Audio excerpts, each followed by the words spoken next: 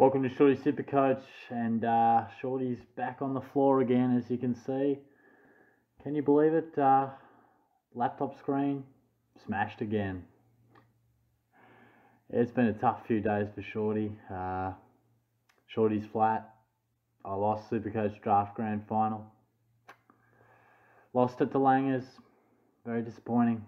And Saturday night, Ripper night. Had a housewarming here. 20, 30 people, great night, heaps of fun. Had the lights off, had the disco lights on, smoke machine going off, and then one of the ladies tripped over the speaker. I play the music through my laptop, fucking bang. Went full Byron Pickett on my laptop and smashed the screen. So here I am, just recording on the floor, using the TV as a screen. So, yep. Anyway, I'm doing this one late. I thought about doing it Sunday, but, you know, got home from work late, was pissed off by losing draft, and couldn't be bothered doing it through the TV. So here I am. Apologies about the late video, but, yeah, I'll dive into my team, but, yeah, there'll be no live session this week, unless I miraculously get my laptop back really quick. Don't know if that'll be the case. But yeah, look, SuperCoach Draft, I had the worst week of the whole year for me. So, it's extremely disappointing. Yeah, I was real hopeful that I could come away with a win. Langers had a really solid week, and he's been a really consistent team. So, you know, credit to him. But, yeah, look, I don't think the gods were on my side. I lost Witherden, Grundy didn't come back, I lost Aaron Hall to COVID, Jade Gresham, and Stephen Keneally, I was a late out. I tried my darndest to replace him, but look, I got pumped. And in the end, I think I'm happier getting pumped, because if I lost by 60 or 80 points and felt like if I had a couple of those premiums, I maybe would have won, I think I would have been kicking myself. But it just didn't align. It didn't line up. And look, I was furious yesterday. Oh, fuck. But we're coming to terms with it.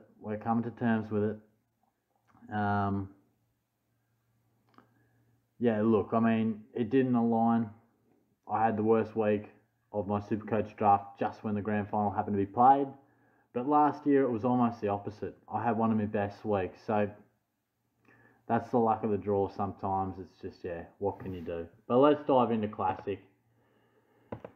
Even pissed off about my SuperCoach AFL Mod 1.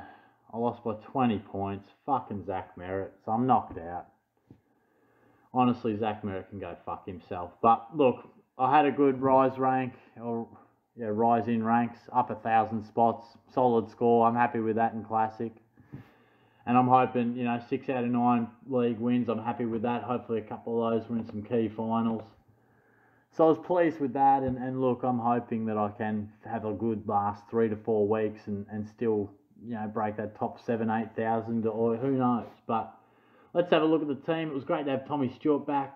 Sinclair really solid as always, and same with Ridley. He's never going to pump you out of 140, but he is solid. Crisp had a stinker, so did Short. They're really starting to be absolute headaches. I'm not going to trade them because I've got one trade left, and I'm just going to use that as absolute backup in case someone goes down. And Pendlebury was solid, not great. Obviously, I'd prefer Hewitt in there, but, it is what it is. That back line is struggling, no doubt about that, but I'm just going to have to ride it out. I'm not in a position to trade, so you just hope that those guys pick up a bit of form. Laird and Miller went bang. Obviously, I put the VC on English, and it was a clear-cut decision to not go with the 79, and then Miller went massive, which was awesome. So Oliver had a down week. He's not back to his best after that hand injury, but Petrarca certainly was great. I was absolutely wrapped with that.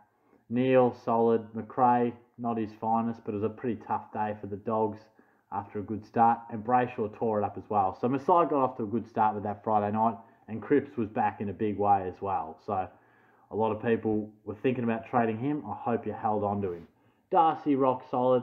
Which probably hasn't been quite to where he would like. Those early rounds, probably first 10, 12, 14 weeks, he was amazing. Probably last 6 weeks, not as good, but still 85's nothing to sneeze at. It's okay. Bontempelli, he's been good since bringing him in. Not his best week. Parker, just another medal. He's been fantastic. English I touched on. Duncan, you know, I thought there would be a slight dip in his scores with Stewart returning. 86 is okay. Taranto started the game well. Yeah, the Giants are just so damn frustrating. So frustrating. Hard to get a read on them. And Dunkley was great. So, but yeah, overall happy with my classic team, but I also can't help but feel very disheartened by SuperCoach in general, because I really geared myself up to win draft. It's where most of the bragging rights land for me. I do love my draft, so to be bundled out of 2 finals in a week is very disappointing. I'm still alive in 1. I can't help but feel a little bit unlucky in the AFL moderator one, but it is what it is.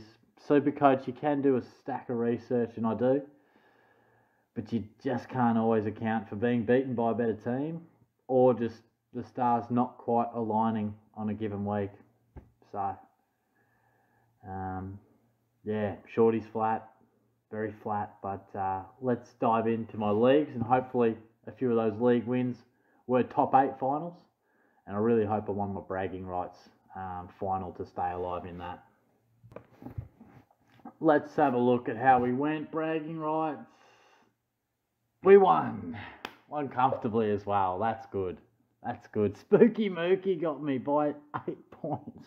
Oh, fuck me, man. Fucking hell. Fuck this shit, honestly. Good win there. Comfortable. Got him by 10 points. The Black Custard. That's brutal.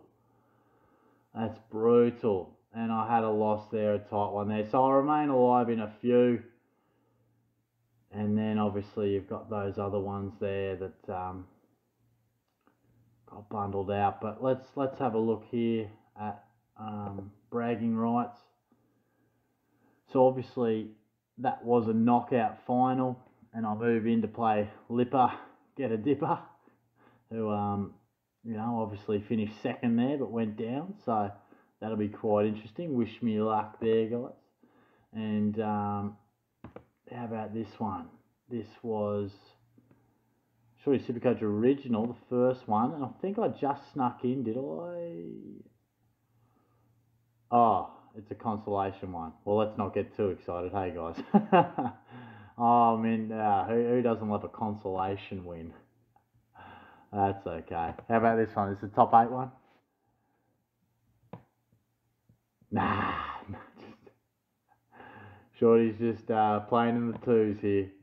Just playing in the 2s, guys. I think I made the top 8 in this one. Nah. Just a fucking consolation specialist, hey? Come on, give me something to be happy about. Hey.